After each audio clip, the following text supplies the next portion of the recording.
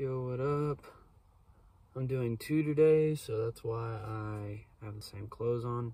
Another 5 out of 5 read, and one of my favorite reads of this year. Bradbury and the Zen in the Art of Writing. Anybody that has the desire to write or is interested in writing themselves, is just interested in writers in general and like the artist process, what it means, you know, to be an artist in general, should definitely read this book. I couldn't stop underlining things, and the way he speaks about, you know, his passion for writing, it's one of those things that, like, I feel it myself as a writer, that it's a necessity. It's something that we have to do to survive. If I didn't write, I would go crazy, and I know that's the same way with Mr. Bradbury. This is a collection of different like essays that he used to publish like at the end of some of his books. One of them I had read because I read Fahrenheit 451. Sorry, I'm in a park and there's some kids riding around. Let me close this window. I would read, you know, an essay at a time, or like an essay a day or so.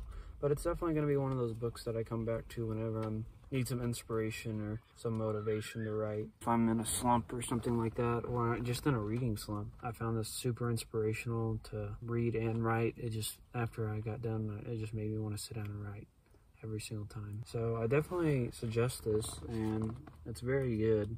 His prose is so, not dense, but like saturated. It's easy to read, but it has so much to it. But to read some of the passages about, you know, writing and what he says is, it isn't easy. Nobody has ever done it consistently. Those who try hardest scare it off into the woods. Those who turn their backs and saunter along, whistling softly between their teeth, hear it treading quietly behind them. Lured by a careful, acquired disdain. We are, of course, talking of the muse. And this little essay goes into what the muse means to him and its history throughout, you know, mythology and writing and everything. And he's like one of the few writers that I feel like is like a genre writer. You know, he writes mainly for entertainment, or his writing turns into prose, and that prose turns into poetry, and he just got shuffled in with the literature crowd instead of the genre crowd. He's kind of like Tolkien. Lord of the Rings is fantasy, but it's like literature fantasy, and there's beauty, and it's concentrated on more than just like telling the story. Like, it's just a beautiful piece of writing, and the same with him as well. It's, you know, he kind of jumps all over the place, which it also helped me understand more of like what he writes, and a lot of, you know, it goes back to his childhood. He focuses a lot on like the fall and October, which is coincidental because it's fall right now. There's a bunch of orange leaves on the ground.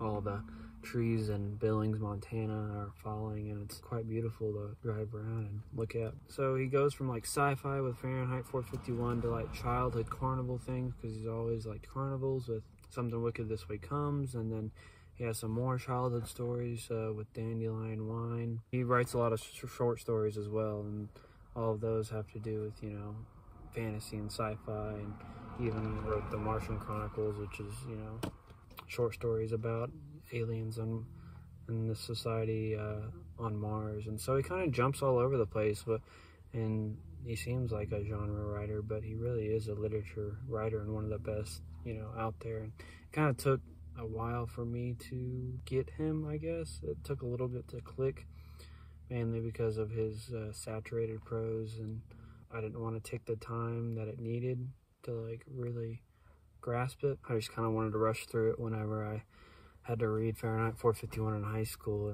and so when I reread it last year, at the beginning of this year, I took my time with it, and then I also read Something Wicked This Way Comes this year as well. So this is my third Bradbury just in the past year, and it's definitely made me appreciate him a lot more. I bought a collection of short stories from him that I'm excited to get into. I'm not much of a short story person, but it's going to be interesting to start getting into that.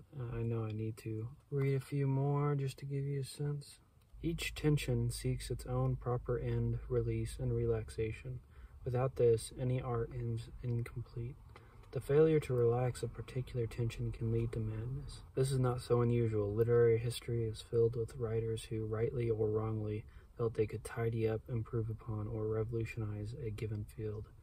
So many of us plunge forward where angels leave no dustprint. An athlete may run 10,000 miles in order to prepare for 100 yards. Quantity gives experience. From experience alone can quality come. Anybody that wants to be a writer, he gives a lot of good advice.